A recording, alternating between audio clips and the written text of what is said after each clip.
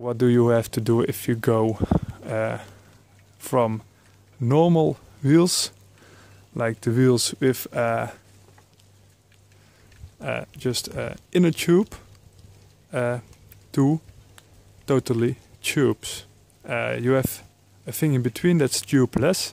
Some wheels are tubeless ready, or all tubeless, and then you have like a normal tire, but it has all the special profiles that it just gets in the wheel base, that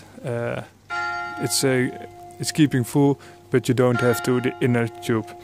In my opinion, you just choose or inner tubes like this set, or you go totally with the tubes like these ones.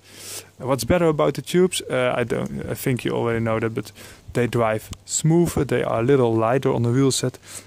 Most people do, like me, they buy the carbon wheel sets with totally carbon rim.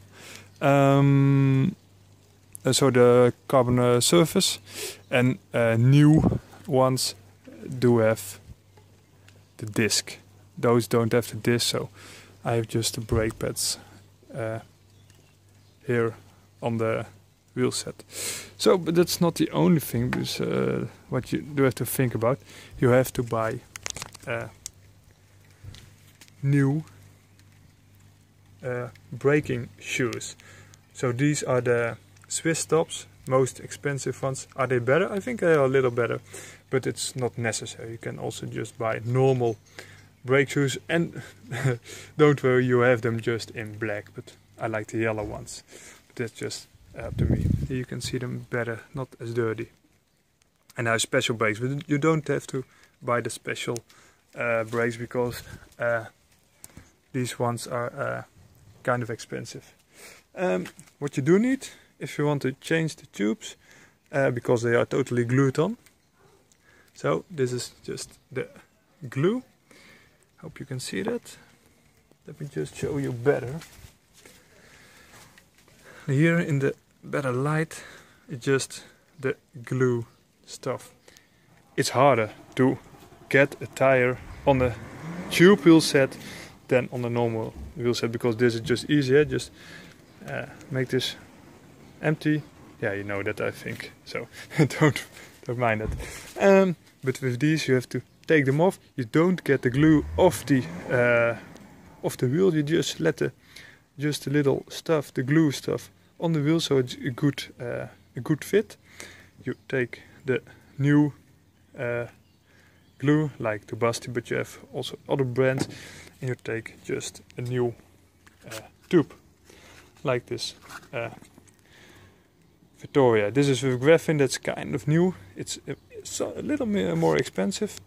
And to give you a tip, don't do this. This is very stupid to put this on the... Yeah, that's very stupid.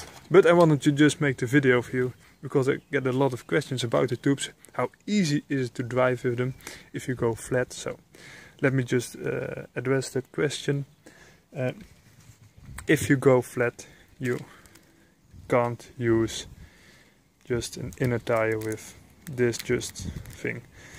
So these goes with just normal wheels with an inner tire, then you're totally fine.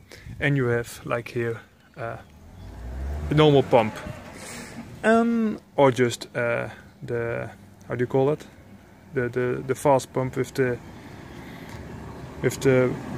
patronen. But if you have the tubes, you have to buy the glue.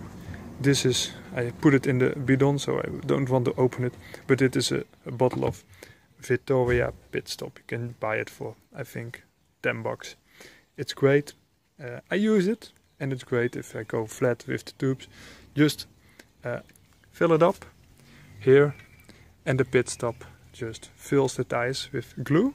So it will fill the tire. It will also fill the hole in the tire, mostly. In some cases it won't, and then you have a problem. Then you go call your your girlfriend or your partner or whatever, or you just walk home. So, but this tire can also go totally broke, like and then you can also walk. So that's the same thing. You have the pit stop, just use it. For me it was successful when I got a flat tire, so it was just great.